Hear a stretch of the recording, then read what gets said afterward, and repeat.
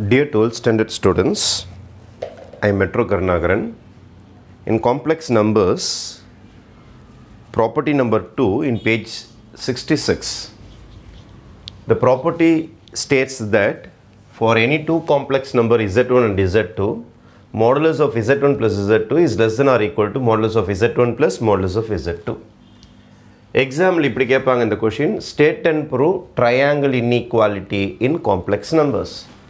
அப்போ triangle inequality தான் நம்ம prove பண்ண போறோம். Z1 plus Z2 ஓட modulus is less than or equal to Z1 plus Z2 is also called as triangle inequality. First we will start with the sum.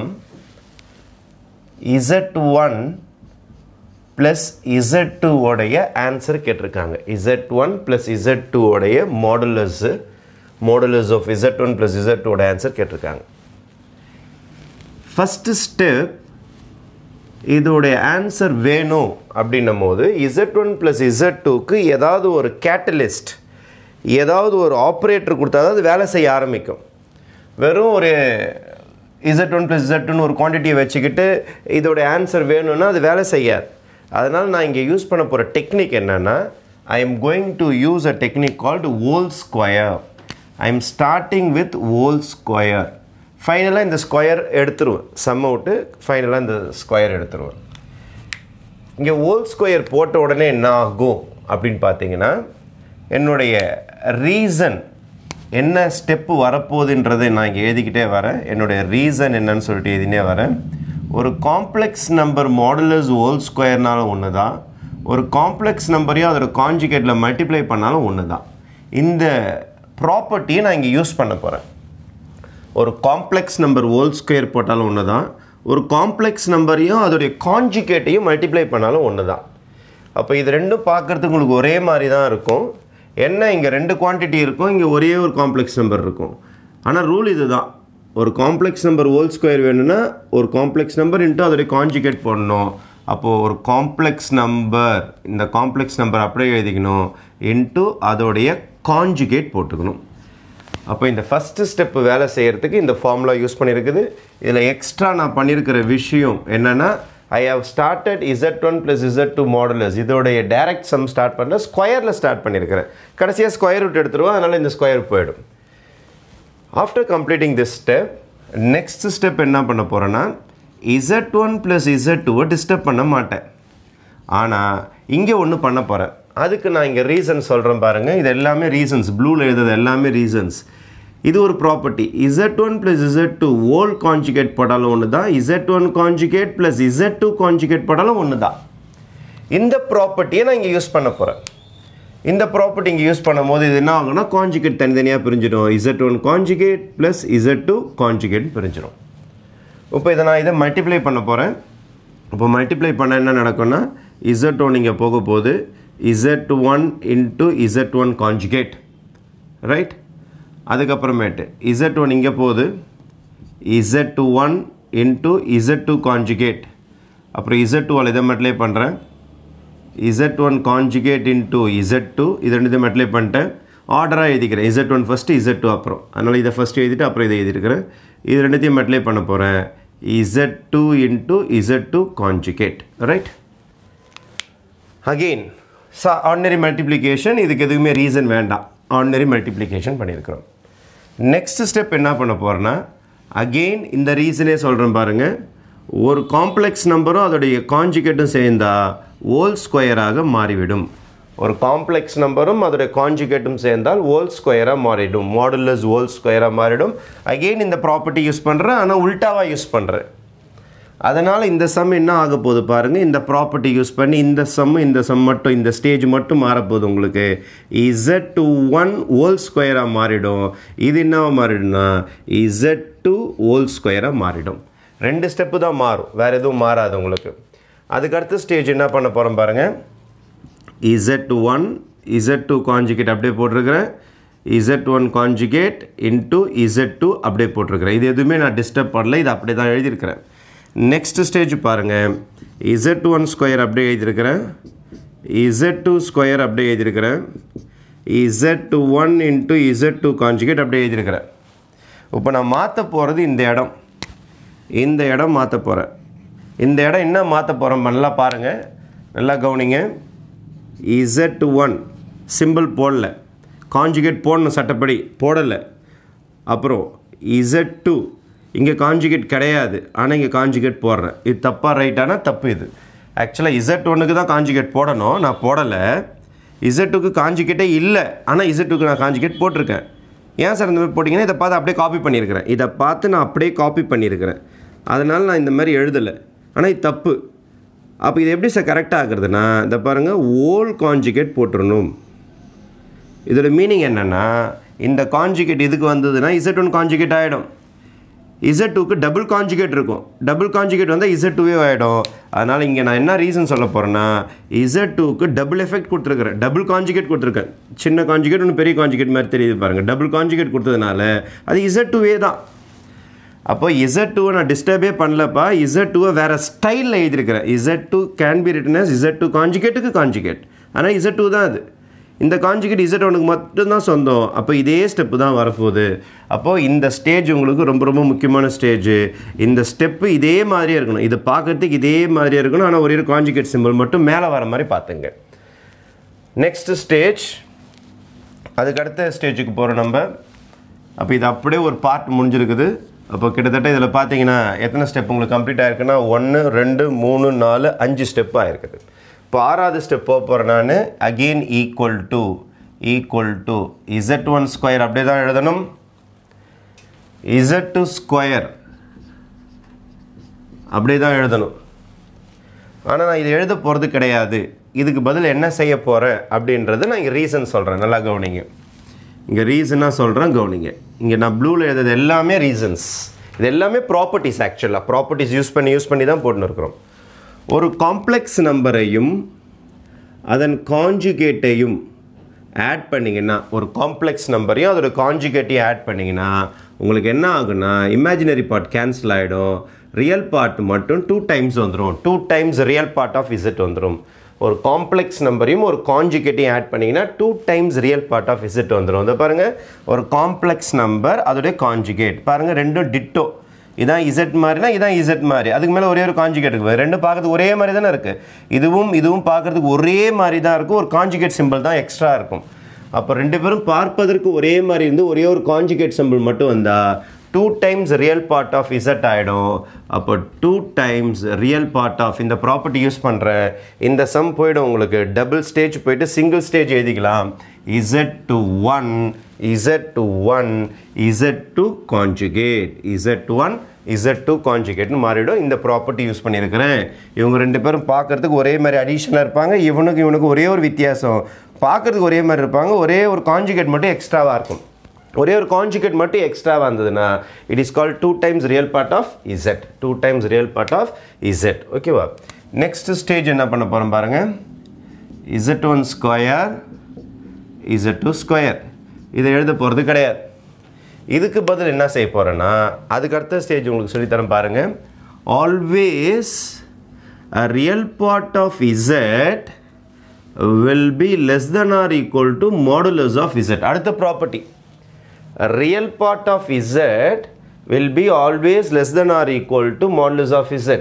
இது எப்போதுமே உங்களுக்கு ஸ்மாலாக தான் இருக்கும், இது பிக்காக தான் இருக்கும் அப்படின்னு சொல்கிறாங்க. புரியல சார் எங்களுக்கு? ஃபார் எக்ஸாம்பிள் இங்கே பாருங்கள், Z is equal to 3 + 4i இருக்குன்னு வச்சுங்க. What is modulus of Z?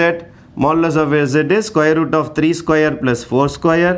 அப்போ 9 + 16, answer is √25, answer is 5. This is modulus of Z. Modulus of Z is bigger. Real part of Z is smaller. பாருங்க, எப்போதுமே real part of Z ஸ்மாலாக இருக்கும், ஆனால் modulus of Z பிக்காக இருக்கும். அதுதான் இதோட meaning. Real part of Z is less than or equal to modulus of Z. சரி sir, small பிக்ன்ட்டிங்க, அப்போ less than simple மட்டும் தானே போடணும், ஏன் ஈக்குவல் டு சிம்பிள் போட்டிருக்கீங்க அப்படின்னா, சிம்பிள் காம்ப்ளெக்ஸ் நம்பர் இப்படியும் வரலாம். Z is equal to 3 + 0i. 3 + 0i. இப்போ modulus of Z எடுத்திங்கன்னா square root of 3 square plus 0 square. அப்போ √9, answer is 3. இப்போ இந்த சம்மில் பாருங்கள், real part of Z-ம் modulus of Z ஈக்குவலாக கூட வரலாம்.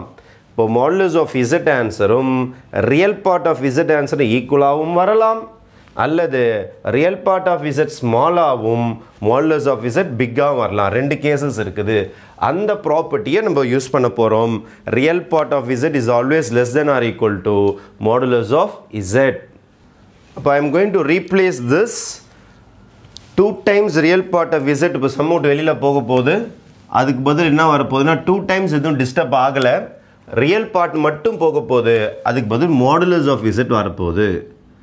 மாடுலஸ் ஆஃப் z நம்ம சம்மை பொறுத்த வரைக்கும் இங்கே z1 z2 பார், அதனால் z1 z2 பார் தான் போடணும். இங்கே வெறும் z இருந்தால் இங்கே z போடலாம். இங்கே z1 z2 பார் இருக்கிறதுனால இந்த இடத்துல நம்ம என்ன எழுத போகிறோன்னா z1 z2 பார். இது உள்ளார இன்ட்ரடியூஸ் ஆகிருக்கும் உங்களுக்கு. இப்போ 2 times மாறாது. Real part of z1 z2 மட்டும் உங்களுக்கு less than R equal to modulus of z. அப்போ இதை நான் யூஸ் பண்ணிட்டேன், ஒன்றும் less than R equal to use பண்ணலை. அப்போ இனிமேல் ஈக்குவல் டு சிம்பிள் வரக்கூடாது. எந்த சிம்பிள் வந்துடும்னா இதென்ன பிக்கெஸ்ட்டு, அப்போ இது பிக் ஆகிடும், இந்த பக்கம் ஸ்மால் வந்துடும். இது எந்த சைடில் வருதோ அந்த சிம்பிளை கூப்பிட்டு வந்துடும். அப்போ உங்களுக்கு புதிய சிம்பிள் ஒன்று இன்ட்ரடியூஸ் ஆகும். இதுதான் ரொம்ப ரொம்ப ரொம்ப முக்கியமான ஸ்டெப்பு. நம்மளுக்கு இந்த இன்இக்வாலிட்டி இன்ட்ரடியூஸ் ஆகிற ஸ்டேஜே இது தான். இந்த ஸ்டேஜில் தான் உங்களுக்கு இன்இக்வாலிட்டி இன்ட்ரடியூஸ் ஆகும். நெக்ஸ்ட் ஸ்டேஜ், அதுக்கு அடுத்த கட்டம் என்ன பண்ண போகிறேன்னா is equal to z1 square plus 2 times மாடுலஸை தனித்தனியாக பிரித்து கொடுக்க போகிறேன். Modulus of z1 modulus of z2 பார். ஏன்னா ப்ராப்பர்ட்டி இருக்குது நமக்கு. என்ன ப்ராப்பர்ட்டி சொல்லுதுன்னா இங்கே பாருங்கள், ரெண்டு காம்ப்ளெக்ஸ் நம்பர் மல்டிப்ளிகேஷனில் மாடுலஸில் வந்தால் தனித்தனியாக பிரித்து போடலாம். தனித்தனியாக மல்டிப்ளிகேஷனில் வந்தால் பிரித்து போடலாம். Plus z2 square. நீங்கள் கேட்கலாம், என்ன சார் திடீர்னு ஈக்குவல் டு போட்டிங்க? ஆக்சுவலாக இதோடைய மீனிங் என்னென்னா சம் இங்கே ஸ்டார்டிங்கில் ஈக்குவல் டு ஸ்டார்ட் ஆச்சு. What is the meaning of equal to? இது ஒரு பேலன்ஸ், இது ஒரு ஃபிசிக்கல் பேலன்ஸ் மாதிரி ஞாபகம் வச்சுங்க, ஒரு தெராசு மாதிரி ஞாபகம் வச்சுங்க. அப்போ இந்த ஃபிசிக்கல் பேலன்ஸ் என்ன ஆகுதுன்னா உங்களுக்கு இது எல்லாமே equal equal equal equal equal equal வந்துனே இருக்குது. திடீர்னு இந்த இடத்துல என்ன ஆச்சுன்னா தெராசு இந்த பக்கம் அதிகமாகிடுச்சு, இந்த பக்கம் வெயிட் அதிகமாகிடுச்சு. அப்போ ஒரு ஃபிசிக்கல் பேலன்ஸ் இருக்குது உங்களுக்கு. ஒரு ஃபிசிக்கல் பேலன்ஸில் இது வரைக்கும் பார்த்தீங்கன்னா உங்களுக்கு முள் ஈக்குவல்னு காட்டின்னு இருக்கும். இந்த இடத்துல வந்த உடனே உங்களுக்கு ஃபிசிக்கல் பேலன்ஸ் என்ன பண்ணால் இது வெயிட் அதிகமாக காட்ட ஆரம்பிச்சிடும். அப்போ இது என்ன ஆகிடும்னா உங்களுக்கு கீழ்ப்பக்கம் போயிடும், உங்களுக்கு இது மேல் பக்கம் போயிடும். அப்போ இங்கே வெயிட் அதிகமாகிடுச்சு. ஈக்குவல் டுனா என்ன மீனிங் என்றால் இது கீழே ஈக்குவல் டு போட்டிங்கன்னா இந்த வேர்டிங்ஸ் அப்படியே இருக்குதுன்னு அர்த்தம். கிராமட்டிக்கலாக less than R equal to என்ற சிம்பிள் இங்கே இருக்குதுன்னு அர்த்தம். நீங்கள் இப்படி இன்னொரு சிம்பிள் போட்டிங்கன்னா இந்த இடத்துல இப்படி போட்டிங்கன்னா என்ன ஆகும்னா ஃபஸ்ட்டு இது ஒரு 100 கிராம் அதிகமாகிடுச்சு. திருப்பி இந்த சிம்பிள் போட்டிங்கன்னா இது 200 கிராம் அதிகமாகிடுச்சு. திருப்பி இந்த சிம்பிள் போட்டிங்கன்னா திருப்பி கிரேட்டர் ஆகும், 300 கிராம் அதிகமாகும். திருப்பி இந்த சிம்பிள் போட்டிங்கன்னா 400 கிராம் அதிகமாகும். அப்போது வெயிட் அதிகமாகினே வருது. முன்னாடியை விட இது அதிகம் வெயிட்டு, முன்னாடியை விட இது அதிகம் வெயிட்டு, முன்னாடியை விட இது அதிகம் வெயிட்டுன்னு சொல்லிவிட்டு நெக்ஸ்ட் ஸ்டேஜில் வெயிட் அதிகமாகிட்டே வரும். ஒரு வாட்டி தான் வெயிட் அதிகமாச்சு, ஒரு 100 கிராம் அதிகமாகிடுச்சு. ரியல் பார்ட்டை எடுத்துட்டு நம்ம மாடுலஸ் போட்டதுனால இந்த ஃபிசிக்கல் பேலன்ஸ் ஈக்குவலாக வந்த தராசு என்ன ஆகிடும்னா இந்த ஸ்டேஜ் வரைக்கும் ஈக்குவலாக காட்டின தராசு இந்த பக்கம் கொஞ்சம் அதிகமாகிடுச்சு. இந்த பக்கம் கொஞ்சம் வெயிட் அதிகமாகிட்டு இருக்கும், தராசு இந்த பக்கம் போயிட்டுருக்கும். அப்போ பேலன்ஸ் வந்து உங்களுக்கு இந்த பக்கம் வெயிட்டு காட்டிடுச்சு. இதுக்கப்புறம் நீங்கள் இந்த சிம்பிள் போட்டுட்டீங்கல்ல, இந்த சிம்பிள் போட்டுட்ட பிறகு இந்த இடத்துல ஈக்குவல் டு சிம்பிள் தான் போடணும். அதோடைய மீனிங், கிராமட்டிக்கல் மீனிங் என்னன்னா it will answer the word only less than R equal to. இந்த சிம்பிள் தான் அது பேசுமே தவிர இந்த ஈக்குவல் டு என்ற ஆக்சுவல் மீனிங் சொல்லாதது, வெயிட் ஈக்குவல்னு சொல்லாதது. இந்த வேர்டிங்ஸ் தான் இங்கே வரும், இதோடைய மீனிங் தான் இங்கே இருக்கும். ஆனால் திருப்பி நீங்கள் இந்த சிம்பிள் போட்டிங்கன்னா என்ன ஆகும்னா இதை விட இது வெயிட் அதிகமாகிடும். திருப்பி இந்த சிம்பிள் போட்டிங்கன்னா இதை விட இது வெயிட் அதிகமாகிடும். அந்த மாதிரி சிம்பிள் போடக்கூடாது போடக்கூடாது போடக்கூடாது. இதோட இந்த ஸ்டெப்பை ஃபைனல் ஆன்சரில் எதுனா போதும். அப்போது இதோடைய ஈக்குவல் டு மீனிங் என்னென்னா இதே word less than R equal to தான் நீங்கள் படிக்கணும். ஆனால் அந்த சிம்பிள் போடக்கூடாது, போட்டிங்கன்னா வெயிட் அதிகமான மாதிரி ஆகிடும். நீங்கள் ஞாபகம் வச்சுக்கணும், இங்கே ஈக்குவல் டு சிம்பிளுக்கும் இந்த ஈக்குவல் டு சிம்பிளுக்கும் வித்தியாசம் இருக்குது. இந்த ஈக்குவல் டு சிம்பிள் ரெண்டு பேலன்ஸும் ஈக்குவல்னு சொல்லும். ஆனால் இந்த ஈக்குவல் டு சிம்பிள் இந்த மீனிங்கை தான் சொல்லும். ஸ்டெப்பு இங்கே அதிகமாகிடுச்சு, இங்கே ஒரு பக்கம் தராசு வெயிட் அதிகமாகிடுச்சு, ஒரு பக்கம் கம்மியாகிடுச்சுன்ற வார்த்தை தான் உங்களுக்கு இதோடைய மீனிங். Okay right. அப்புறம் z1 square plus 2 times z1 plus z2 square. இங்கே ஒரு சின்ன வேலை பண்ண போகிறேன். அகெயின் திருப்பி இன்னொரு ப்ராப்ளம் ஸ்டார்ட் ஆக போகுது உங்களுக்கு. Z2 கான்ஜுகேட் அடுத்த ப்ராப்பர்ட்டி ஒரு காம்ப்ளெக்ஸ் நம்பருக்கு கான்ஜுகேட் போட்டு மாடுலஸ் எடுத்தாலும் ஒன்று தான் காம்ப்ளெக்ஸ் நம்பருக்கு கான்ஜுகேட்டே இல்லாமல் மாடுலஸ் எடுத்தாலும் ஒன்று தான் கான்ஜுகேட் எடுத்தாலும் square root of X square plus Y square தான் வரும் இதுக்கு எடுத்தாலும் X square plus Y square தான் வரும் அப்போது Z2 கான்ஜுகேட் போட்டாலும் ஒன்று தான் வெறுமனே Z2 போட்டாலும் ஒன்று தான் இஸ் ஈக்குவல் டு இங்கே பாருங்கள் a square plus 2ab plus b square மாதிரி ஃபார்முலா தெரியும் பாருங்கள் a square plus 2ab plus b square அப்போ என்ன ஃபார்முலா உங்களுக்கு a plus b whole square formula a plus b whole square formula இப்போ a plus b whole square ஃபார்முலான்னும் போது Z1 plus Z2 whole square formula வந்துடும் இப்போது என்னுடைய final ஸ்டெப்புக்கு வரேன் என்னுடைய ஃபைனல் ஸ்டெப் வந்து Z1 plus Z2 whole square Z1 plus Z2 whole square இந்த மாதிரி வந்திருக்கு இங்கே ஈக்குவல் டு சிம்பிள் போட தப்பு இங்கே ஈக்குவல் டு சிம்பிள் போடக்கூடாது நீங்கள் LHS எழுதிட்டீங்க அப்படின்னா இந்த சிம்பிள் தான் போடணும் ஃபைனல் ஸ்டேஜில் தான் நீங்கள் திருப்பி இந்த சிம்பிள் போடணும் இந்த சிம்பிள் என்னது உங்களுக்கு less than R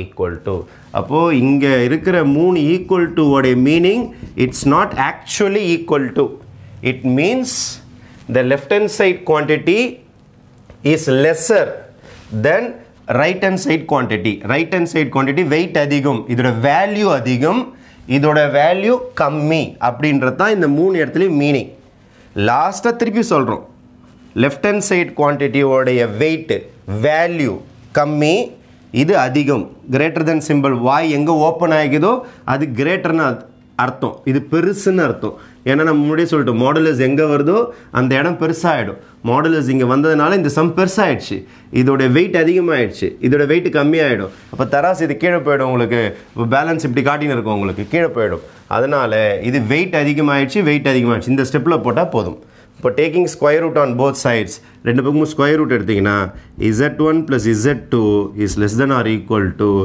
Z1 plus Z2ன்னு சொல்லிட்டு உங்களுக்கு ஃபைனல் ப்ரூஃப் முடியும் this is called triangular inequality எவ்வளோ ப்ராப்பர்ட்டிஸ் யூஸ் பண்ணியிருக்கும் பாருங்கள் இவ்வளோ ப்ராப்பர்ட்டிஸ் யூஸ் பண்ணி போட்டதுனால தான் இந்த ப்ரூஃப் ரொம்ப முக்கியமான ப்ரூஃப் உங்களுக்கு இதில் மிக முக்கியமான ஸ்டெப் இந்த ஸ்டெப்புக்கு அடுத்தது less than R equal to அதுக்கப்புறம் வர 3 ஸ்டெப் ஈக்குவல் டு அதுக்கப்புறம் நீங்கள் LHSயை எழுதும் போது நம்மளுடைய LHS கொண்டு வரும்போது again you can use this simple less than R equal to sir இங்கேயே நான் LHS எழுத போகிறேன் இங்கேயே LHS எழுத போகிறேன் இங்கேயே இந்த LHS எழுத போகிறேன்னா less than R equal to போட்டுக்கலாம் நீங்கள் LHS எழுதுனீங்கன்னா less than R equal to போட்டுக்கலாம் ஆனால் நீங்கள் LHS எழுதலைன்னா less than R equal to போடக்கூடாது வெறும் ஈக்குவல் டு தான் போடணும் please mind the step okay a very important proof thank you